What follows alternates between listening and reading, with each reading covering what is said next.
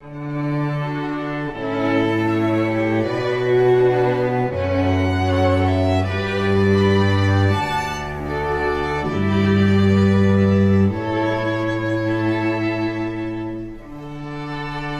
Hawaii. Civil engagement lives here. Hey, aloha everybody, and welcome to the ThinkTech Studios. This is another episode of Security Matters Hawaii. I'm your host, Andrew Lanning, the security guy, and I've got Mike Gonzalez in the house today, and we are going to be talking about defense in depth. This is a security principle that all of you should be familiar with if you're involved in security for your facilities. And Mike, I want to start with one question. First of all, thanks for coming in, brother. Yeah, appreciate it. You. Good to see you in the studio. I've been trying to get you in here for years. What keeps you up at night, man? Keeps me up at night? I think it would be the Internet of Things. Like that keeps me up at night. There's a lot of people connecting all kinds of things to the Internet, and they all have questionable security on them for the most part, especially when they first come out. So, you know, translate that into our realm in the security world, right? You have all these IP-based devices that are out on the edge of these facilities, fences, on the side of walls, outside of a building, something like that. All that stuff can be leveraged to break into a company's network and do all kinds of badness, right? And which is ironic because the whole point of it is to stop that kind of thing. But that's the stuff that people are going for. It's like we're fighting to secure it and they're fighting to open it up. I don't understand. It's a constant struggle. So. Wow. So you've been in security a long time, man. You're a long time practitioner with a lot of skills. So give us a sense of your I guess your background, as much as you want to tell. Anyway, you don't have to give away the farm. Well, I joined the Army when I was 17. Awesome. And thank you for your service. Thank you.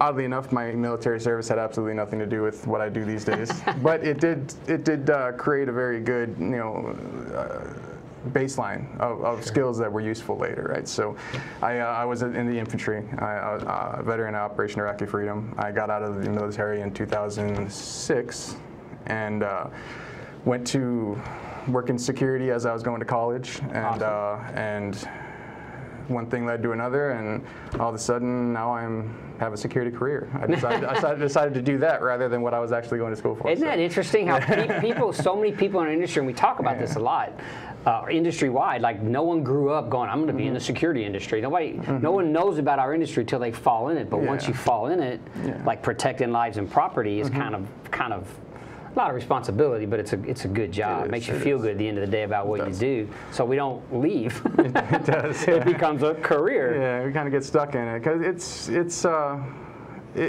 it kind of plays into the same reasons I joined the Army, right? If I'm going to spend my time doing something, I want to spend my time doing something that's useful and that it's helpful, and I can see the usefulness immediately. You know what I mean? Like I can see the results of what I'm doing. Yeah, it's great work. So when we start off with security and people say, I got a problem, and we show up, where's the first thing we look? Around the perimeter. So defense in depth, we're going to dig into that. We're going to start at the perimeter. And I really like to teach my team, and I'm also military background. That's what the military does. You know, we have fence lines, and we have guards on the fence lines and gates, and the military can really afford to extend its security on out to that perimeter, where a lot of commercial security doesn't get that, and we'll get into that a little bit. I like my team from the commercial space to actually even cruise around the neighborhood, the adjoining streets. How far away is the police station? How far away is the fire station? What other type of businesses are operating in that area? Are they open 24/7 or are they closed? Are there any adjacent buildings? Are there any abandoned buildings? Those can be a nest of problems. So, once you get a feel for the sort of environment the place is in, now you're at the fence line. And what's your experience with fence lines, man? I mean, you walk, some don't exist, by the way. People don't even put up a fence. They just invite you right on the property. Come on in. Fence lines, in my experience, are kind of like a speed bump in a parking lot. If you want to get over it or through it, you're going to get through it. Sure. And I've seen videos of my properties at my workplace, people getting over an 8-foot fence with triple strand barbed wire on the top in less than 10 seconds. Sure. You know what I mean? No problem. Throw the carpet over. And, So, like I've seen the SEAL teams do. I think they take about 2 seconds, those guys. So depending on what you're trying to do, you know, the fence lines are, fences and barbed wire and things of that nature are an important part of defense in depth, but they're not the end-all be-all when it comes to security, right? I mean, it's just, it's something that you should do, but it's not where you stop. Right? Yeah, I like the speed bump idea too, because at least we're starting to buy some time, you know, and at the perimeter, you know, we're really trying to set up our first level of detection, which starts our clock count for our response. So we have seen some folks laying, we've had leaky coax, we've had induction type systems, fiber in the ground, so we can get outside of that a little bit. Seen some of that with some video, folks trying to work, on the outside. Video's been a sort of a problematic issue for our industry over the years. We've gotten better. What other kind of things do you see kind of just outside the fence line? Have you had any experience with maybe radar or some of these other newer technologies that have become a little more palatable to the commercial space? Absolutely. When you're looking at perimeter defenses, you want to look at something that's going to do what you need it to do consistently, and it's going to work on the day you need it to work, right? And also taking into account like the total cost of ownership of that particular system, right? Okay. You building out a system where you fully understand how much it's going to cost to keep it alive, and you're committed to that, and it's part of your overall strategy, right? Maintenance, so, sure. Maintenance. Fund to maintenance, people. That's a big one. So. There are all kinds of things you can do out on the perimeter. You can have whether you have a fence or not, you can do these things. You can have buried sensors that are in the ground. They're wireless. I've seen that can detect footsteps. They can detect gunfire, vehicle traffic. You can integrate those with camera systems, where when it detects that traffic, a camera in the nearby vicinity can take a look and appear automatically in an operations center, for example. Okay. There's things like ground tracking radars that, and they're becoming very inexpensive these days. I know Axis just came out with one.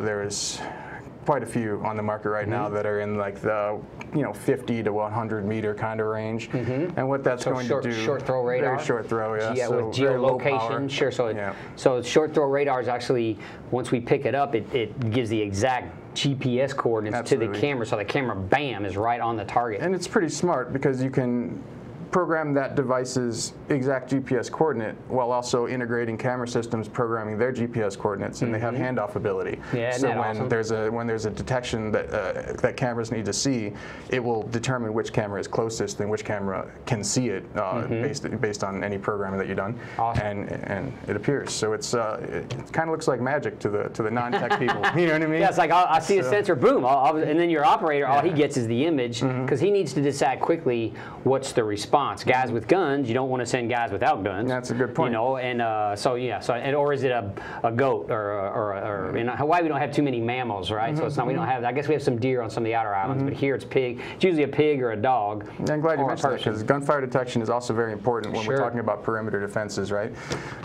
Depending on what your venue is, what kind of facility it is, and what you're concerned about. I mean, gunfire detection might be something you want to do. Those things you can do. There's audio analytics that can listen for gunfire. There's also a form of video analytic that can pick up the muzzle flashes out in the distance.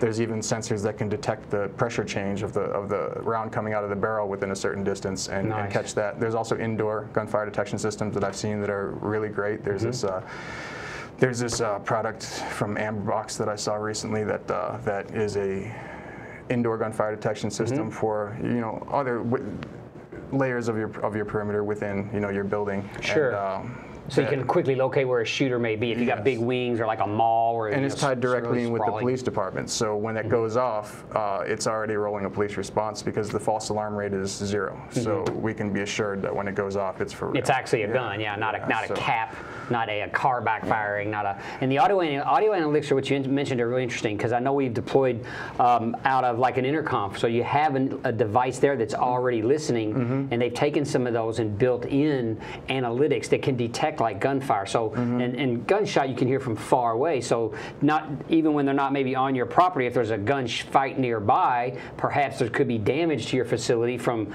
stray bullets. Maybe it's gangsters shooting each other. Well, they might damage your equipment. That's a good point. You need to know that that's going on. Getting back to your point about going around the neighborhoods and looking at for abandoned buildings, where the closest police department, fire stations are. That's very important when you're doing like an assessment of a facility before you go out and build out any defense in depth or anything like that. Is understanding what you're working with, right? And if those issues are a problem in the neighborhood you're working in, if there's gang activity or gunfire happens, you know, even if it's just hunting or something like that, and it's something you want to be aware of, or just vandalism. Those are all things that you can identify in an assessment process. And getting back to your point about sending the right person for the job, that's why gunfire detection is very important, because you don't want to send a technician or a guy with a hard hat out to solve a problem that should be sending a guy with a gun. Yeah, right? when you need the police, or SWAT, or whatever it may be. Yeah, getting that context is crucial, because you know you're saving lives by doing this. Yeah, it's an interesting. A lot of people don't think that detectors, you know, they let us know something's happening, and then we try to use the camera to maybe get some remote visibility, so we can figure out how to respond. And you know, if you don't have full awareness, for example, if you zoom in very rapidly on one guy, you can see, wow, he's not armed. But if you don't have the larger picture, the other 3 guys at the fence line are armed, or something exactly. like they threw their buddy over, you know, whatever it may be. Understanding that context. Yeah, that context is super critical for the response. So we've looked a little bit outside the perimeter. Once they hit the fence, what kind of effective things have you seen to work like on, so you can kind of tell, you know, wow, I tripped a signal, well, now boom, I got a fence signal. Someone's on my fence. That's a little different animal. Yeah, it is, and there's quite a few solutions out there that can do something like that. There's fiber that you can put in the fence. That there's controllers that go around the fence line that shoots that light through the fiber, and it can detect even the slightest change of how quickly it takes that light to get from one side to the other based on the deflection of somebody touching a fence. So when they jump on it and it bends the fence, boom. Yeah, it bends the fiber just slightly, and then there's an alarm. You can do cut, climb, or any kind of tamper.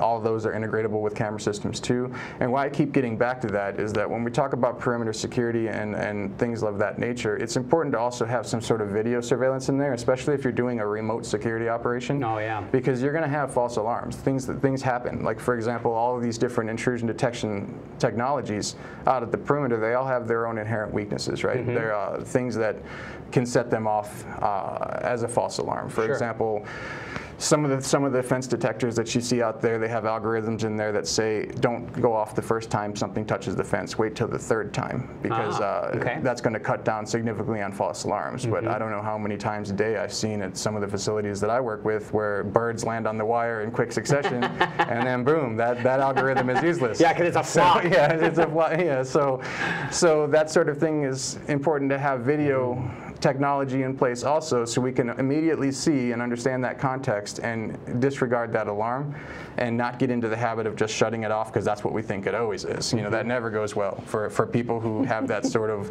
alarm fatigue, right? Or in any control center, that taking care of false alarms is crucial if you want to make sure that your people are on it the day that you need them to be on it. Yeah, that's a real important thing, especially for perimeter, because perimeter in its nature is large. So you know, that's why we see a lot of people will sort of surrender the perimeter. And we're going to take a break in a little bit, but so we'll get inside the perimeter after this. But that issue of perimeter extension, you know, and remember, it's super valuable, because as further I can push detection, the more time I have to respond. Absolutely. And so that is depending on the asset, and you brought up a really great point about getting your assessment done properly, understanding what the risks are if you can't respond by the time they reach the more important assets on the inside or whatever it may be. That is a critical component to even developing and deciding what type of perimeter security you might need to deploy. What kind of false alarm rate could you live with, which is actually should be about 0, but you know, you definitely want the capacity to, you know, have another type of technology confirm for you what it is your sensor has detected. Right. I've definitely seen good-sized pigs that could be the size of a small guy crawling and things like that. The camera helps you really take a look and verify that, so that you're sort of responding to a verified alarm. Tell you what we're going to do. Let's take a short break. We're going to go pay some bills, because you know this is such a well-funded organization, and we will be back in a minute, and we'll get inside the perimeter. Okay.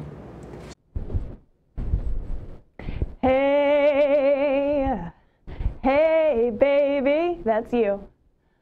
I want to know, will you watch my show? I hope you do. It's on Tuesdays at 1 o'clock, and it's Out of the Comfort Zone, and I'll be your host, R.B. Kelly. See you there. Hi, my name is Bill Sharp, host of Asia in Review, coming to you from Honolulu, Hawaii, right here in the center of the Pacific Ocean. Asia in Review is the oldest of the 35 or so shows broadcast by ThinkTech Hawaii. We've been in production since 2009.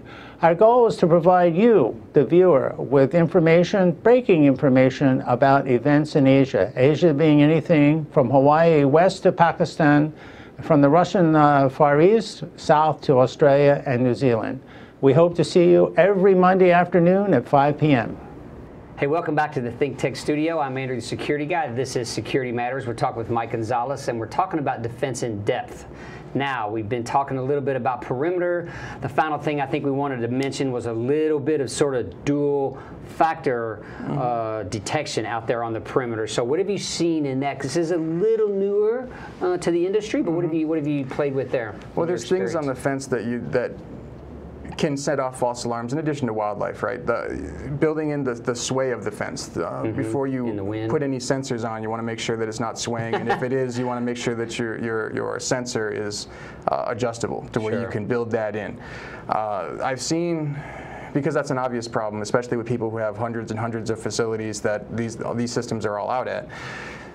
I've seen new systems being developed that have a traditional intrusion detection system, like I mentioned, but it also has a built-in passive infrared sensor on every single one of those sensors along the fence. And what it's doing is it's not only feeling for cut, climb, and tamper, it's looking directly on the other side of the fence line for about 3 or 4 feet, looking for motion. So if it doesn't detect motion on the outside of the fence directly across from where the sensor that's going off, it's not going to set off. So it's sort of like a dual technology type of thing, and it's also, if it's IR, it's looking for heat as well, right? So could be that some birds land while an animal's standing there, but by and large, you're still going to get a lot less falsing, which is an industry. It's a really one of those things that the residential alarm industry struggle with. Perimeter has always been, especially if you can think about large facilities or centered around maybe critical infrastructure, like think about a refinery. Some refineries are just square miles, and so if you have 20 miles of fence line, military bases are the same way.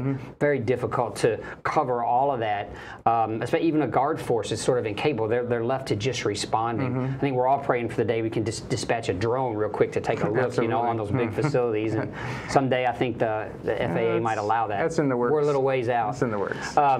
So once let's talk a little bit about getting people through the perimeter. So we have, service workers. We have on-site staff. We have a lot of people that actually need to get into the facility to do something. Typically, we're going to see some sort of access control out there. Maybe single factor, maybe multi-factor. What do you like to know about your people when they're going? Do you like them scheduled, unscheduled? Talk about that a little bit, about those arrivals at your gate. It really just depends on how, through the course of that threat and vulnerability assessment that we talked about earlier, is deciding what that facility does, how important it is to you, and what's your business continuity plan, for example, if that facility is compromised or something like that, right? So those are all important things to understand before you develop any kind of access control scheme, right? Is to understand how your facility works on a normal basis and try to design something around that, so it doesn't disrupt your entire business. So you can do things like I like to try to avoid anyway, key control problems. Every time somebody leaves the company or leaves the organization or loses a key, for example, especially if that key has a key ring with the address of the building on it, for example. Oh, ouch. You know what I mean? That happens a lot. So card readers are an important function, for access control. There's quite a few different kinds of card readers. There's very simple ones that are just key fobs that don't do anything really. Most people will be familiar with them for their condos to get out of the parking lot, something like that.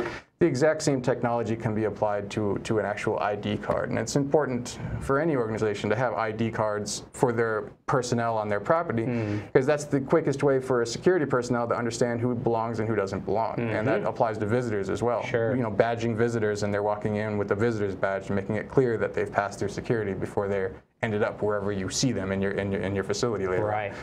So, card readers, cards can be lost too, right? Cards. ID cards can be lost, access cards can be lost, and somebody could pick it up and it has your company's name on it probably, right? So if that's a concern and that's a concern you can't live with, then you can go to dual factor authentication for card reader technology. And what that does, there's quite a few different kinds, right? There's You can scan your card and type in a PIN, for example, and that keeps anybody from picking up your card. Know, right? Yep. So it's known only to you. Yep, only to you.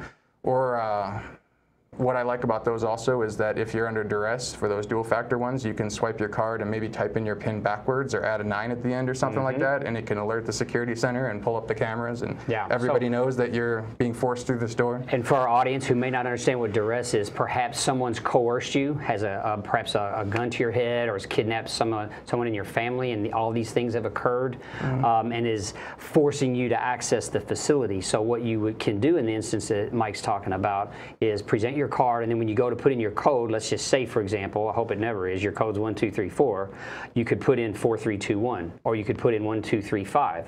And what that does is it's going to allow you in. Everything looks normal to the guy who's watching you, who has you under duress, but it's going to alert the center that there's a problem. So that's what duress alarm. That's quite a bit different from the other types of alarms we talk about. Right, right. Thanks for that. So then there's also things like biometrics, right? There's thumbprints or fingerprint readers that have cards with card swipe. There's also facial recognition, which I use pretty extensively, and I like that a lot.